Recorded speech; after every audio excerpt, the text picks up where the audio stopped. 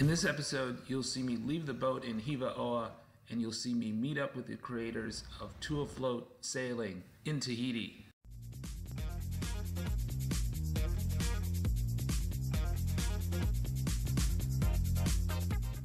I ran into Nicole and Ryan of Two Afloat Sailing. You might have seen them when they were featured on Sailing La Vagabonde's YouTube channel.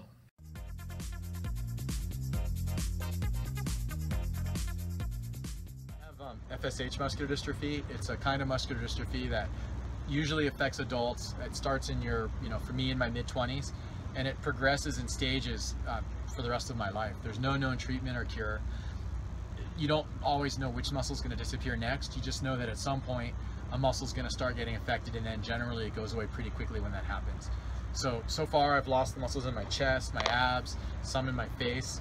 You can see in my bicep, this is flexing as hard as I can right now, and there's almost nothing left there anymore. My forearms are really strong so far, but I've lost a lot of the muscles, lost almost all the muscles actually in my thighs and lately in my hamstrings. Calves are gone. When I try to raise up my arm, I can only raise it this high. This is as hard as I can strain. I can use my other arm to push it up, like if I need to wash my hair or something like that. But then when I let go, it drops back down to this level. And that's because there's no muscles here holding against my scapula to give me something to leverage against. The other arm I can hold a little bit higher, but not much higher. I can throw my arm up, so if I'm trying to do work on something overhead, I can throw my arm up like this and grab on, and then sometimes throw my other arm, and with a combination of the two, turn a screw or undo a light bulb or whatever it is. Underway, the challenges I face a lot have to do with stability. Without having a strong core, and with having weakening legs, especially when you start getting tired on a multi-day passage, oftentimes my legs will crumble and I'll end up slamming against the lifelines or against part of the cabin down below. So I am always clipped into the boat when I'm on deck, even in calm weather. We both do that just because it's a philosophy. Even in the cockpit, or? Oh, especially in the cockpit. Yeah. Especially in the cockpit. We have spin-lock PFDs. They're extremely comfortable. They have a built-in harness. You don't even really know they're on. I don't see any reason to not wear one. There's no detriment at all. That's a rule on our boat. We have to, when we're out of the marina, we have to have our life jackets on. I love that. I respect that tremendously. Down below, or when I'm moving around anywhere, just like anybody on a boat, you have to kind of hold on and so forth. But for me, I think it's maybe one step more important. Like I have to use that to even be able to get up out of the seat or move around. Our watch schedule is modified slightly. Generally, Nicole takes longer watches at night, bigger blocks, which then allows me to have a little bit more sleep, and then in exchange I handle a little bit more of the technical stuff. So it kind of it balances out. We found that makes sense to me. Like any captain would kind of needs probably a little more time, especially if you have a two-person watch. Yeah, absolutely. It's great being interviewed by you because you've got experience in the open ocean and you understand that this isn't just sailing up and down the coast. So in terms of muscular dystrophy, diet is really important for me. It's a little challenging sometimes when you're at sea for 2 or 3 weeks and you don't have any more fresh food left and you start eating more breads and things like that, which tend to cause me to feel less strong and my muscles to fatigue much more quickly than if I was eating a lot of vegetables and lean proteins and such. Avoid sugars, avoid alcohol. Maybe feel slightly off, really slam it into me like a truck. What's your sailing background before you went on this big trip? I know Ryan has a lot. He has a lot, and I have very little, had very little. In college, I taught sailing to little kids in little dinghies, and that was pretty much the extent of my sailing experience, except when I would go with Ryan, but I never really did much work at the helm. I had a huge learning curve when we left Mexico. We worked for 2 years so hard on our boat. Any spare time we had, we installed everything ourselves, that we didn't get to take Naoma out that much in practice. So I was extremely rusty, and so it was a challenging first couple months, but my learning curve just went whoosh. And now I'm a lot better, especially at all the foredeck anchoring stuff. All right, so you are the anchor person. Yes, all yes, right. I'm the anchor person. And he's at the helm. I think, It's probably reversed on my boat because my wife likes to helm more than I do. Oh, really? But when I have new crew, I helm. So Brian's just really good at the helm. And we have our signals with each other. We can do it without saying anything to each other, just through signals. So we have that communication. Like, yeah, I think anchoring is one of our strengths, usually, knock wood. Behind you.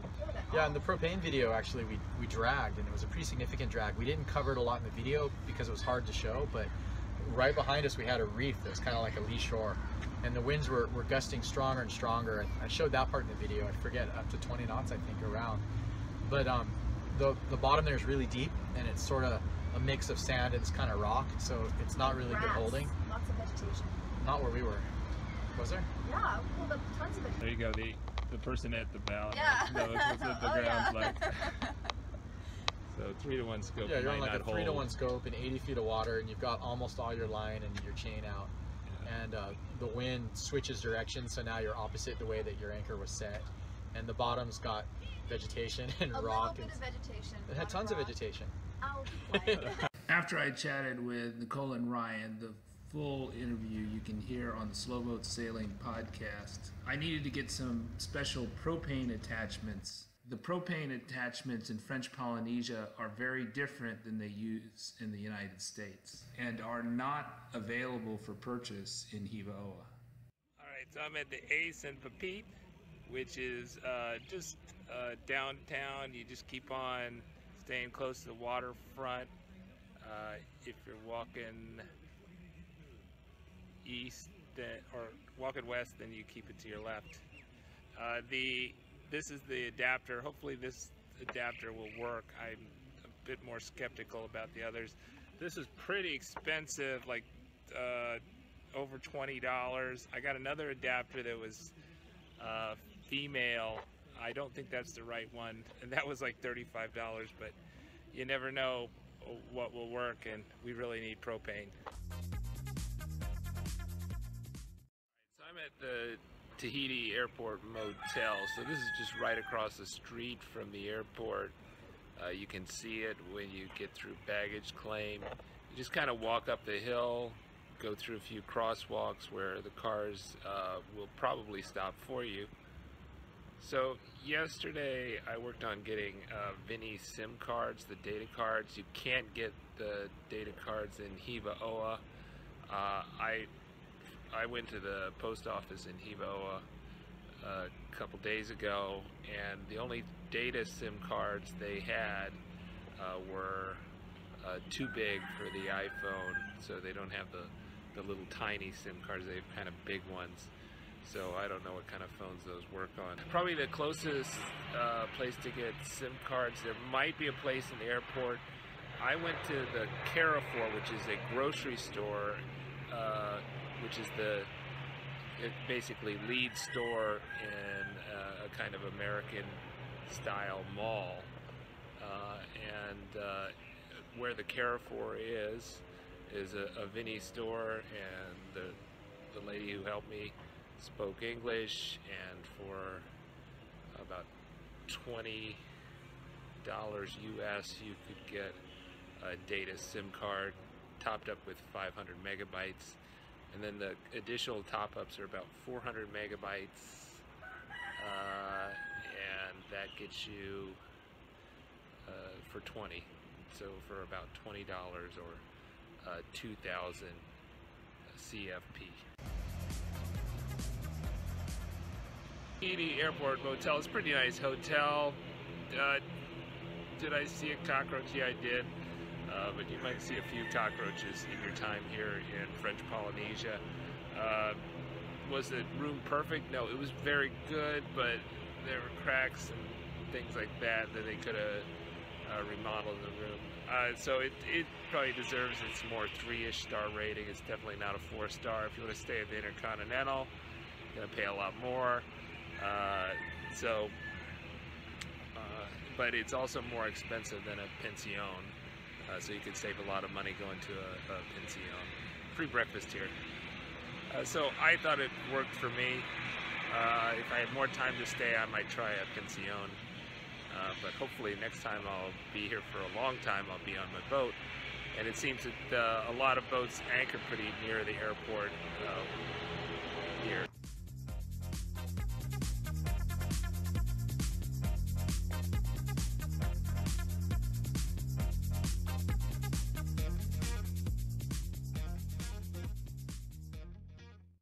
French Polynesians take their leis and flowery headdresses really seriously. A lot of people at Hivoa, locals, were wearing the leis and headdresses, and it just smells wonderful. These are really ornate, well done flower decorations. And so if you fly into Hawaii, you know, you'll see kind of plastic stuff, but nothing of the quality that you can get in Tahiti or the Marquesas or the other parts of French Polynesia. So these real flower leis are very reasonable. The lady that sold me this one sold it to me for $400, which is at current exchange rate something like $360. So it's a pretty good deal. 400 CFP.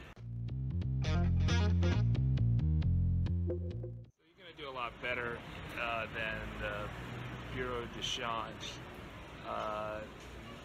by going to the ATMs or cash points in the airport, such as the Bank Secreto. You'll get a much better rate from the ATMs than exchanging actual bills. So this is the big ship that needs all the turning radius within Hivoa's Tahuaka Bay. So I'm in front of the luggage storage.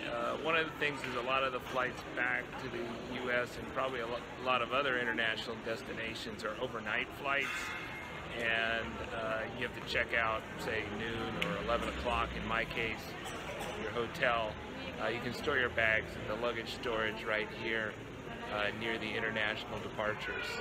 So even if your plane is not open to check bags, you can have a place to store your bags so you can move about around town.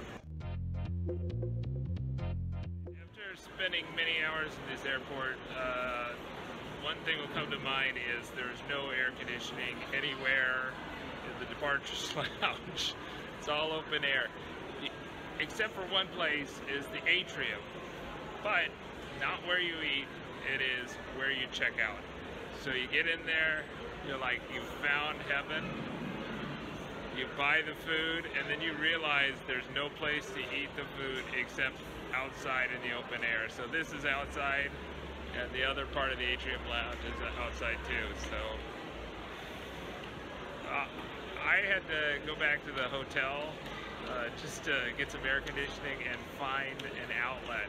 There are also no outlets here, so if you're running low on batteries, you need to go someplace else. The airport is probably not the place for you. The air conditioning is in there, but you can't stay there too long. The only electrical outlet is by the little kiddie rides.